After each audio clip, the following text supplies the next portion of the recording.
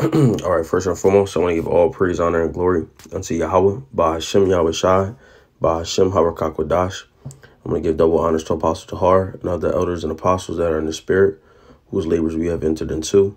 This is Akshem Garden. As you can see, the lesson is titled, The Righteous Will Not Famish, right? We're coming into some very tribulous times, man.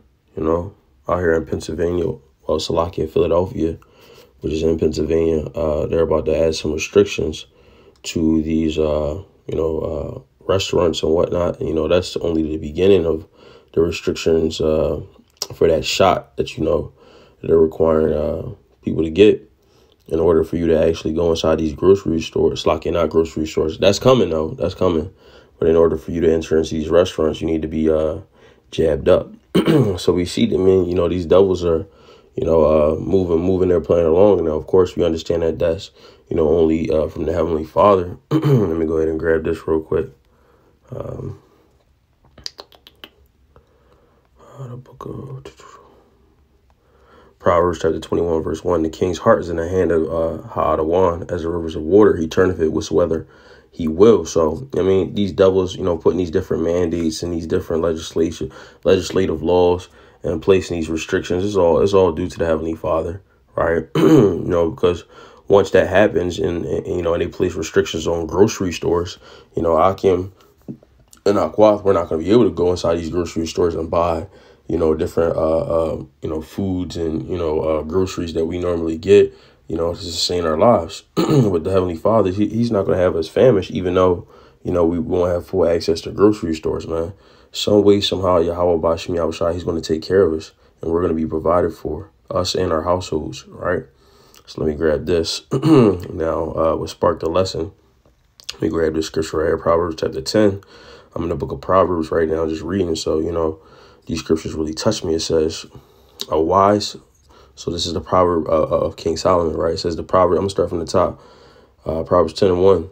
The proverb of Solomon, a wise son maketh a glad father, but a foolish son is the heaviness of his mother, right? So we're the Heavenly Father's children, you understand? Right? Verse 2, it says, treasures of wickedness profit nothing, but righteousness deliver from death. So your righteousness, right, which is given to you, of course, from the Heavenly Father, because, we all have a measure of faith. It's all predestinated, of course. So we understand that the certain measure of faith, if you do believe, is all given as a gift from the Heavenly Father. And you can read that in Ephesians 2:8, right? But it says, but righteousness deliver from death. Ha'adawan will not suffer the soul of the righteous to famish, but he casteth away the substance of the wicked. So, these cats out in the world, or jakes, even in the truth, that profess themselves to be Israelites, hoarding up all these different worldly treasures and putting your trust in them, they're not going to deliver you. Righteousness delivers from death. What you doing? What are you doing for Yahweh Shem Yahushai? Are you being a wise son, right? You're gathering in the summertime, right? Or you wait until wintertime to go ahead and gather. You see what I'm saying?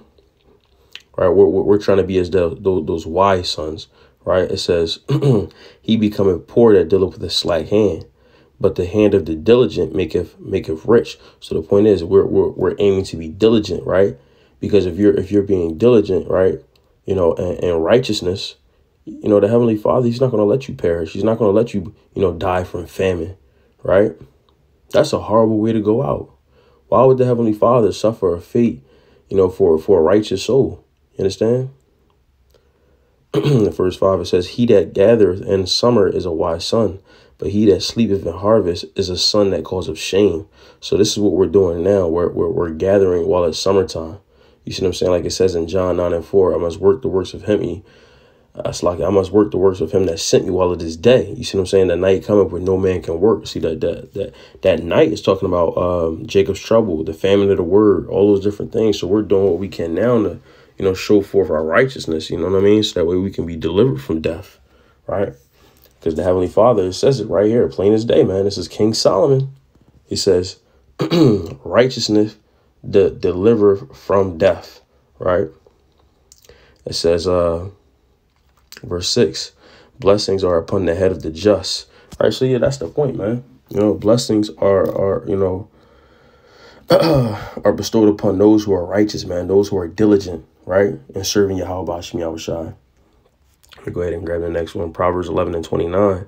It says, "He that troubleth his own house shall inherit the wind, and the fool shall be the fool shall be servant to the wise of heart."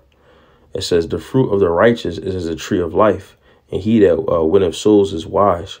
Right here, this is what I really want. Right here, verse 31. "Behold, the righteous shall be recompensed in the earth, much more the wicked and the sinner." So how it, like, that's the old Quaker English, but basically just saying that the righteous is going to be recompensed for their righteousness much more than the wicked man for his sin. Right. So you're thinking that by your sins and, all the evil you done, all the come ups that you got, that you're going to profit from that. Right. But riches profit not in the day of wrath. You understand? So all that other stuff that you're doing, it's not going to profit you anything. You understand? Let me grab another precept for y'all. I want to make this real quick. I'm not going to try to make it long at all. Just, I just felt it on my spirit, and I just want to bring it out. Psalms chapter 37 and verse 25, it says, King David, right? This King David speaking, it says, "I have been young and now am old, yet have I not seen the righteous forsaken nor his seed begging bread. He is ever merciful and lendeth, and his seed is blessed." So, Yahweh Shem Yahushai. So if you're of the elect, Yahweh Shem Yahushai is going to take care of you, man. And you see this ever so prevalent throughout the scriptures. When you see Joseph, when you see Elijah, when you see Moses, you see what I'm saying? Like all the great men of renown, Daniel, and the lions den. You see all these different men that have went through tribulations, and the Heavenly Father always provided for them, taking care of them, blessed them, So the same with us. When we go through these tribulous times now, or they come, we can't have fear in this, man. Let me get this for y'all. 1 Timothy chapter 1 and verse, 2 Timothy chapter 1 verse 7. 2 Timothy 1 and 7, it says, "For the Most High have not given us the spirit of fear, but of power and of love and of a sound mind."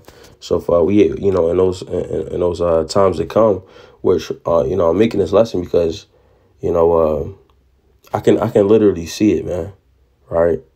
I'm telling you, when those mandates came out of nowhere, like, about the Philadelphia restaurants, they literally came out of nowhere. And the same thing is going to happen to, in a city near you. And once they hit them grocery stores, y'all, it's a wrap. You understand? You can't come in here unless you have that jab. I think they actually instituted that in like another country or something like that. Like, I think it was like maybe Australia or something like that. But yeah, it's not far-fetched, Or let's say even if, the mandates don't come for the grocery stores, and, it's just no food available because of the supply shortage. You're going to have faith that the Heavenly Father is going to take care of you, man. It says for Yahweh, I'm going to go ahead and read it, 2 Timothy chapter 1, verse 7. "For Yahweh have not given us the spirit of fear, but of power and of love and of a sound mind." Right? That's that wisdom, knowledge, and understanding that keeps us stable, in these tribulous times, like it says in Isaiah chapter 33, verse 6. Go ahead and grab that. Isaiah chapter 33, verse 6, it says, "Wisdom and knowledge shall be the stability of thy times and strength of salvation. The fear of Ha-Adawan is his treasure." So we fear Ha-Adawan. And what is that? To fear the Ha-Adawan, right? To fear the Lord, that's righteousness, man. Because the fear of the Lord, that's what? It's to hate evil. You see what I'm saying? Like it says in Proverbs 8 and 13, "The fear of the Lord is to hate evil, pride, arrogancy, and the evil way. And the forward mouth do I hate." That's the fear of Ha-Adawan, man. So that's righteousness. So righteousness, like it says in Proverbs, right, deliver from death, man. All right, so we got to continue to be as righteous as possible, do everything that we can do for Yahweh Shem Yahushai. And he's going to provide for us in our households, man. We got to continue to have that faith, right? Let me get this for y'all. Last precept, Matthew 6 and 26. All right, it says, "Behold the fowls of the air, for they sow not." So they're not planting, they're not farming, neither do they reap. So they're not gathering up, right? They don't do none of that, nor gather into barns. So they're not gathering food or storing food up in barns and whatnot, right? The fowls of the air, so the birds, right? It says, "Yet your heavenly Father feedeth them." So they're not stocking up nothing for real. Now, this is not saying that, brothers are saying like you don't have to, but I'm saying like, if you got it, go ahead, stack you up a little something. You never know. right? A prudent man foreseeth the coming evil, and he hideth himself. Now, of course, we're hiding ourselves in righteousness, in our works and in our faith for Yahweh Shem Yahushai. But also, if you got a little, carnal riches or whatever, go ahead and stock something up.